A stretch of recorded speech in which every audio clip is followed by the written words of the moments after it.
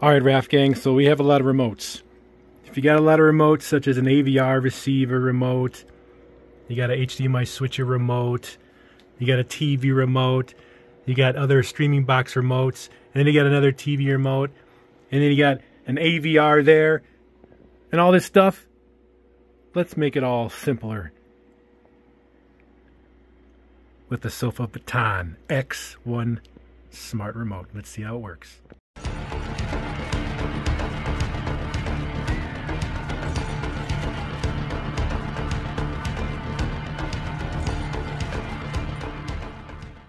What's up, RAF gang? It's RAF.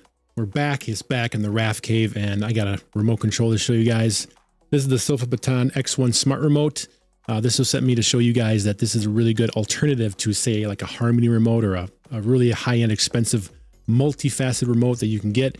This is a very affordable smart remote that works on Wi-Fi, Bluetooth, and IR, so it's able to cover a wide variety of your devices at home, home theater, desk area, TV area, living room, what have you, game room, all that stuff. This has over 50, 60,000 devices that you can control. Pretty sweet. It's got a little hub right here that has an infrared sensor. It just flashes everywhere, and the remote control is just fantastic. You can put it behind your head and it still works. Lights up. It's got some great features. Let's look at the web page, and then we'll just unbox it. I'm going to program it, and hopefully it works in my RAFCAVE. Let's check it out. All right, so this is the remote here. It looks real slick. It's got a nice little interface to it. It looks really nice. Minimal buttons. You know, it's a pain in the butt seeing all those number buttons on your remote, right? And this one's backlit, so it lights up in the dark, which is very important, especially if there are movie watching fans out there. But yeah, it's got a main hub here that you put in a main area of your like, say, your shelf, your entertainment center, your TV stand or whatnot. Put it in there, and it sends out infrared flashes everywhere. It also comes with these little flashers that you can put in front of specific devices that might be out of reach. We'll see how that works. But yeah, remote control looks really great. Let's check out some other pictures here. Now it's going to control a wide variety of devices. You name it, you know, over 50,000 devices. Just put it in and it'll find it. And also there's a way to learn off your original remote onto the Sofabaton, just in case it doesn't have those commands, which is really great. But yeah, you'll be able to do program one button activities. So say watch TV, you can program it to turn on your streaming device, your TV, your sound bar, or home theater, all with one press of a button. And that's all customizable in the app that you download that's free, and you can customize the remote through that. When you look at the app, sky's the limit. You do exactly what you want it to do. You tell it what you want it to do. Download more stuff, change stuff, label stuff, program buttons, you name it, learn. Everything's in the app. Very easy interface with the simple app. Yep, there's the infrared signal coming from the device itself. And it also has the smart voice control that works with the Alexa. So speaking to it, does the commands. Very cool. Nice little scroll wheel, so it's easy to navigate the little LED screen there, which is really cool. And yeah, of course, you have your lost remote button. Beep the remote if it's in between the couch cushions or underneath the couch or whatnot, or your bed. You'll find it no matter what, which is really nice. All right, well, let's get this unboxed, and I'm going to program it with the various devices I have in my little area, and then hopefully it all works out well and easily, and I'll let you know. Let's get it. All right, guys, here's the box here. One thing I'm going to point out is the battery life is pretty incredible. Over 2 months of battery life, and it's fully rechargeable, which is great for USB-C. All right, guys, you know what time it is. Black pin. All right, get this box open here.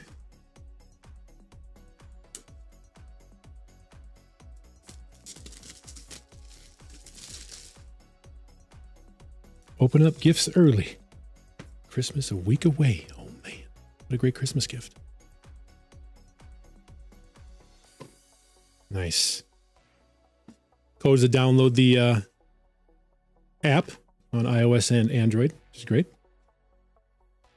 All right, guys, when you open the box, here you go. You have the instruction manual here. And ooh, what a sweet looking remote, guys. Look at that shiny, nice, clean remote. Bam. Feels good in the hand, too. All right, good weight. Clicky buttons, and it already has batteries life built in. Holy moly, comes with a charge, which is awesome. Setting up the hub. And here you go, guys, all laid out You have your USB-C charging cord, AC adapter, and 2 of those IR flasher cords there to go to specific devices that might be out of reach. And of course the brains, which is the hub here. Ideally, you want to keep this out in the open a little bit so it's in range or in view of your IR devices. I'm sure it bounces off the walls and stuff, which is nice too. So yeah, this has got USB-C in the back. It's got your little ports there for the IR blasters there.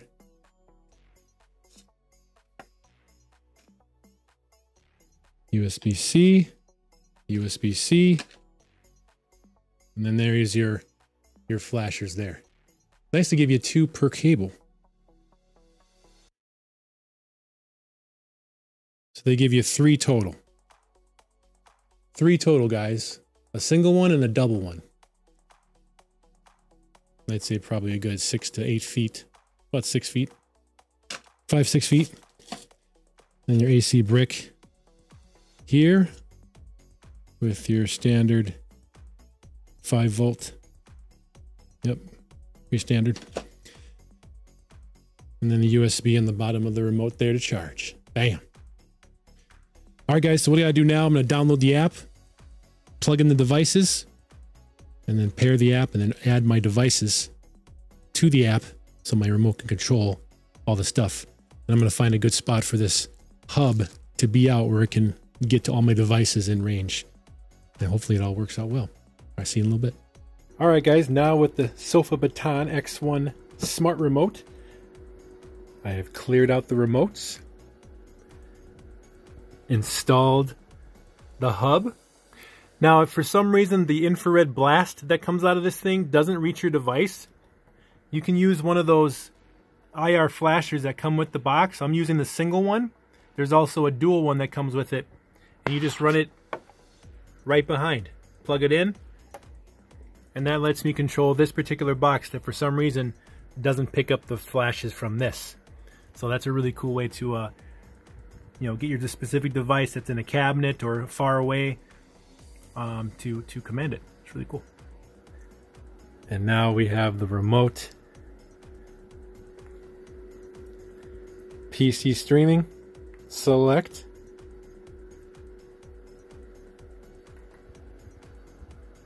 TV on. Other TV on. Right to PC.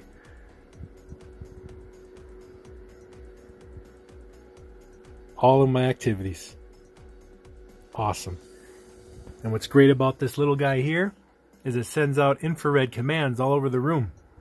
So it hits the LG, it hits the TCL, and changes the inputs to the appropriate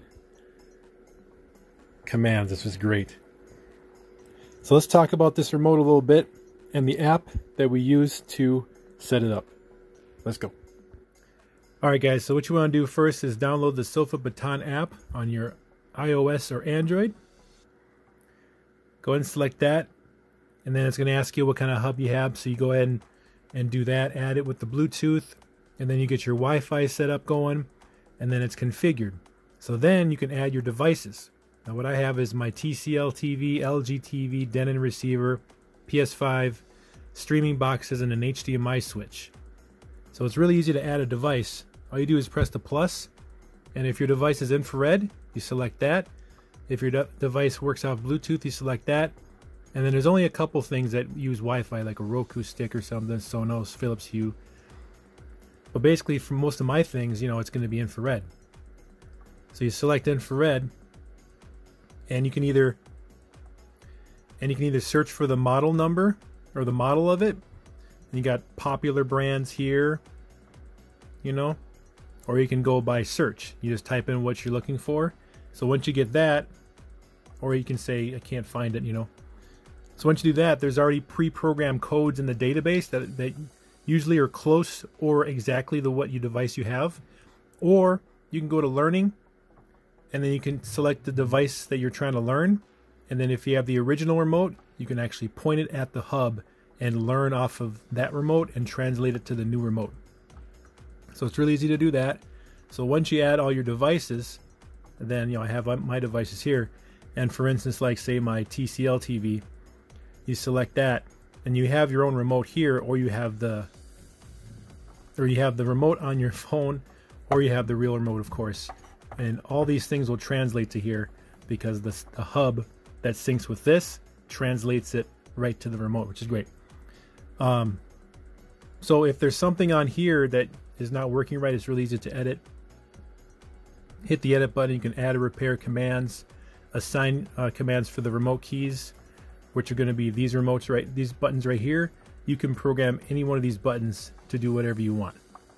Okay, so that's really easy to do. Adjust the power settings, configuration of it, reset the IP if you want to delete the device, right? So that's really easy to do, and you can rename it, of course. Now, once you have all your devices set up, right, then you go to activities. So for me, so say my PC stuff, if I'm streaming, I have both my TVs turned on to the right input, which is great. If it's just the PC only, it's one TV for PC. I have surround here because I have a home theater system. So if I want to have like all my speakers going, I have an activity for that. Or if I just want the TV speakers going, I have this. So if you have a sound bar, you can do, sound bar or just TV if you want. And then you can just add any of your activities of what devices you have. So if I want to just watch TV or watch surround sound, LG, it's really cool. So say for my, so if you want to add an activity, you select one of your devices that you're going to do. We'll just say TCL TV and my streaming box. Now I have an HDMI switch because I have an HDMI selector, so I can switch between 1, 2, and 3. We'll just take that off for now. So I just want to use my TV and my streaming device. So I hit next, and then you say what source or what input is your TV going to be on. So I have my device going through my receiver, so I pick receiver, and then you don't have to switch the input there. You just hit next, and then you go into your settings of your devices and make sure they're turned on. And then once they're both on, you hit next, and then you can decide on which one is doing the volume. Is the streaming box doing the volume or your TV? So I'm going to go TV, hit next. You can assign which controller you want to do. Besides volume, like up, down, all that stuff. Well, of course, you're going to do the streaming device. You hit next, and you can name the activity you're making, and you can change the icon of what you're doing. So once you do that, you hit complete, and you'll have an activity created. And you keep doing that as many times as you want, for as many activities you want. And if you have like Philips Hue lights, you can add lights in there to go dim or bright. You could do all kinds of stuff. Now when you get all that done, it automatically will sync to your remote control. Now this remote's really nice, feels comfortable, buttons are clicky. You can assign any one of these buttons to do whatever you want. And of course I saved it for the video, guys.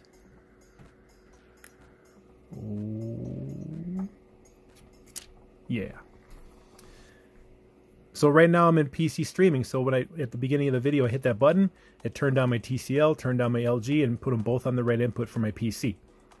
PC only is going to be just my TV and computer. Now, in order to scroll the screen, you got to use this little wheel right here. Okay, that little wheel goes down, and anything on the app translates right to the remote, and it's all lit buttons, which is great. And there's a timer in here where it turns off after a certain amount of time. You can shorten it or delay it or lengthen it, and then you can do firmware updates on here, all kinds of good stuff. What's really great about this remote is you don't have to point it at devices. You can just press the button and point it at the ground if you want, and it's still going to work because that control box sends the infrared signals, and it's also Bluetooth, so it works within 30 feet, which is great. But so far, so good. There's only one thing I really wish that they could do with this, and hopefully you guys can see that. So for instance, an activity. So say if I'm going PC only. So if I want to add a command, right? I go to edit, and then I assign commands, or I'm sorry, startup settings. So if I want to add a command during the startup, like say I want to add a command in device, it only lets me select from the device that I originally created the activity with. I really wish they would have all my devices here no matter what. Because if I want to change inputs on my receiver, because my PC is going through my receiver, I want to see Denon AVR right here. So hopefully they can patch that and give me all my devices no matter what I am adding a command from. So add a command, give me all my devices that I've hooked up. So that's what I want to change. Otherwise, that's the only nitpick I have right now on the remote. You have your master off here, it turns off everything. So it's really great. You can use the app to really fine tune everything, but the remote control will give you all that as well. So if you hit this back button right here, you can go down to devices, select it, and I can go to my Denon AVR. There we go. So now I can go into all the buttons on my Denon device, and any one of these buttons here I can select. Right, so you can go into the actual devices, any one of your devices, and go to it specifically. Otherwise, just go back, activities, change your activities. Really, really cool. So I'll give you a little example. I'll change the camera and I can show you what you can do with it. All right, guys, so now a demonstration of the remote in action. So right now I'm on PC only, which is monitor 1 and the PC. So let's say I want to play Xbox. So I go to my activities and say Xbox Series X only. Select that.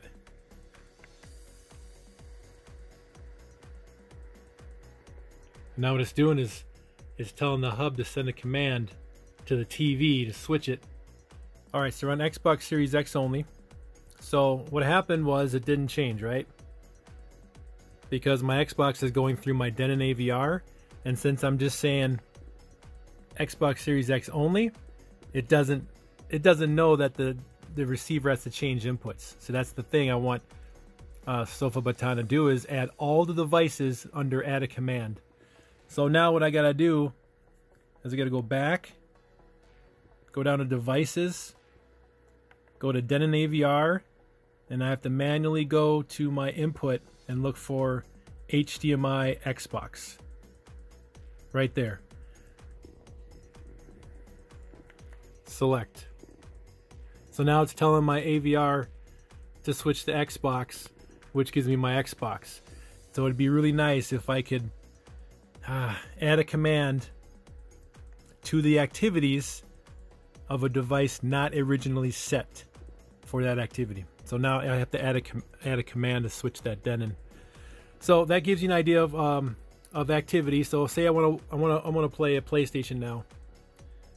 So we go to activities and I want to go PS5 only. Select. So right, since I have my receiver hooked up, it's not changing the command. So what I gotta do is I gotta go back, devices, Denon, and go to HDMI PlayStation, or input PlayStation. There you go.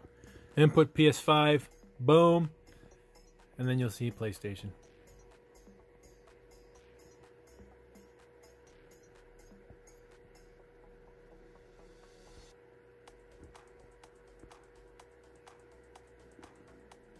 There you are. So very cool. Very cool. Yeah. So I like this remote a lot. It saves my desk of all those remotes. And it's really cool having this little hub here to flash the infrared sensors everywhere. And the remote control, you don't have to point at your devices. Everything's working off the hub there. So, and it's pretty neat. So I will say this is a really cool device. Guys, there'll be a link in the description below if you want to pick yourself up one. It's the Harmony replacement, you know what I mean? So get this remote to cure all your remote needs. Sofabaton, guys, check it out. It's awesome. Thanks for watching, guys. Hit that like button, subscribe, and see you in the next one. Home theater rules. Raf out. See ya.